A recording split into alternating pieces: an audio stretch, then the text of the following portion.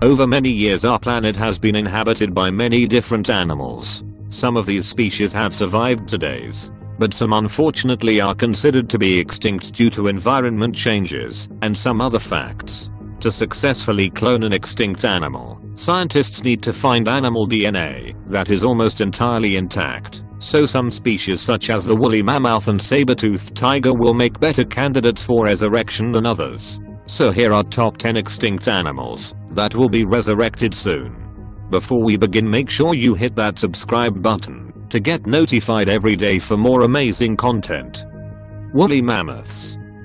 These large elephant-like creatures were last found on Ranger Island before their extinction some 4,000 years ago, and these ancient animals coming back to life, and not mention mammoths in the end. When people think about extinct species, these fluffy elephants come to mind first. The remains of these ancient giants are found quite often, and in fairly good condition. So there is hope researchers will soon get the right genetic material. Several laboratories in different countries of the world are trying to isolate mammoth DNA. Most likely the source of DNA for cloning will be the wool of these prehistoric animals, while the female African elephant will be suitable for the future mother for the first mammoths. The last 20 years researchers have been preparing a house for this beast, restoring the vegetative diversity of the mammoth steppes. By the way, the extinction of mammoths also caused the disappearance of different plants in the north of the planet, and scientists hope that with the return of the ancient animals. Tasmanian tiger. The Tasmanian tiger, or thylacine, was largely wiped out after farmers blamed it for killing sheep, and the last known one died in captivity in 1936. Some Australians still believe there are a few alive in the wild, and they might not need to keep the faith much longer. Scientists are actively working on resurrecting the marsupial.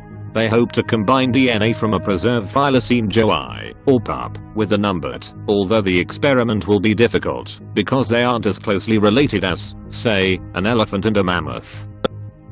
Ground sloth.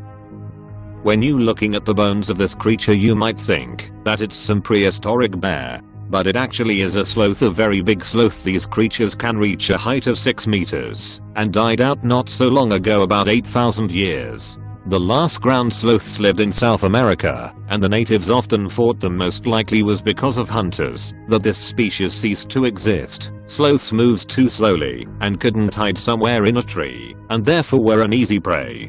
But today scientists have a huge amount of remains of these creatures, including bones and skin, and although it's not easy to extract DNA from them, it is still possible. The only problem is its relatives, modern sloths, females small to be the mums of these giants. However, in the future scientists for certain will find out a solution. Dodo.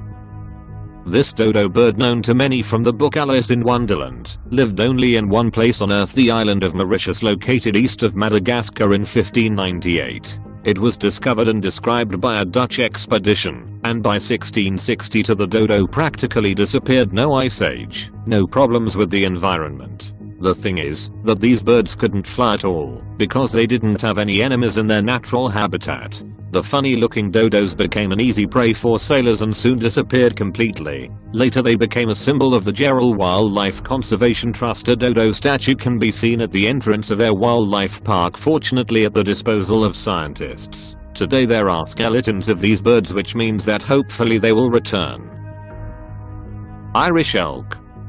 This Irish elk of Thranduil from The Hobbit's Well, or a deer. People on the internet don't know for sure which kind of animal this mysterious beast is. However, the name is not as important as the fact that scientists will soon return these amazing animals to our planet. Well, maybe meet the Irish deer, an extinct cloven-hoofed mammal from the genus of the giant deer, who once existed on Earth. Yes, this isn't a product of the fantasy of Peter Jackson and his animators, but a real beast, albeit extinct. The Irish deer stands out for its large size and huge horns, which could reach 4 meters in scope. Needless to say, with such a luxurious design on the head, the deer simply couldn't live among the trees, and therefore became extinct when the forests began to expand to open spaces. Fortunately for scientists, it's not difficult to find the remains of this giant, just like its great-grandsons, the fallow deer. All this makes the Irish deer one of the first applicants in the queue for resurrection.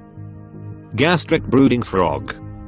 The gastric brooding frogs or platypus frogs were a genus of ground-dwelling frogs native to Queensland in eastern Australia. This extinct animal back to life, it must be cloned, and for this scientists need to find the most intact DNA. Therefore, those species that disappeared not so long ago have an advantage. For example, the gastric brooding frog.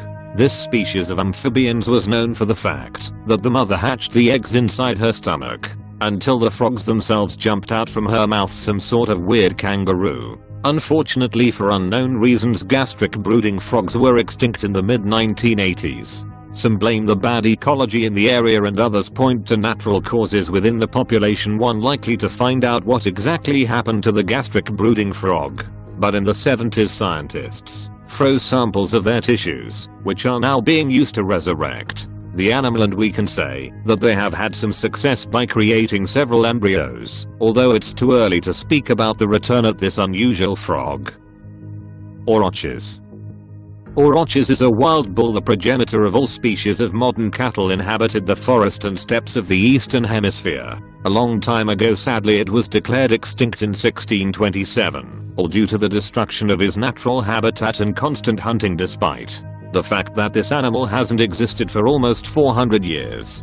The DNA structure of its descendants is considered similar to the genetic basis of the ancestor. There were attempts to bring back this giant bull to life in Germany in the 1920s and 30s, and as a result a breed called Heck cattle was born. Nevertheless, Heck cattle were less similar to an auroch than many modern breeds of cows, and therefore a new project to revive the species appeared in the Netherlands. The auroch program scientists crossed primitive breeds of European cattle among themselves, trying to get an animal that in its appearance, size and behavior will be similar to an auroch. Another project is being implemented in Poland. Scientists from the Polish Association for the Reproduction of Aurochs intend to use the DNA preserved in bones from archaeological finds for cloning in general. Woolly rhinoceros.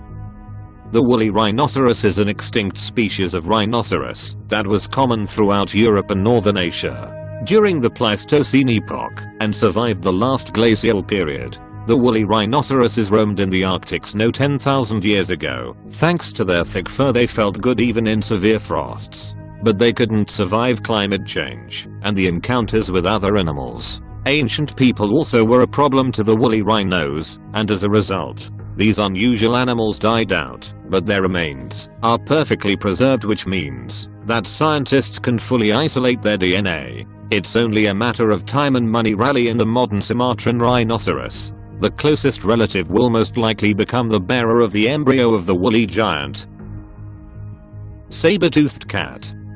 Saber-toothed cat or tiger, to be honest, when you see the impressive fangs at this ancient feline, you begin to wonder whether it's worth returning this species at all. However, for scientists, saber-toothed cats are reliable candidates for resurrection. First, they died out relatively recently, about 11,000 years ago, and secondly, their fossils are well preserved thanks to the frosty habitat, and the most important argument is that they are just great. Jokes aside, saber-toothed cats are considered one of the most interesting species that ever existed on the planet.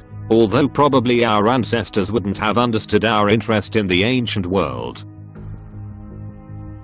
Neanderthal.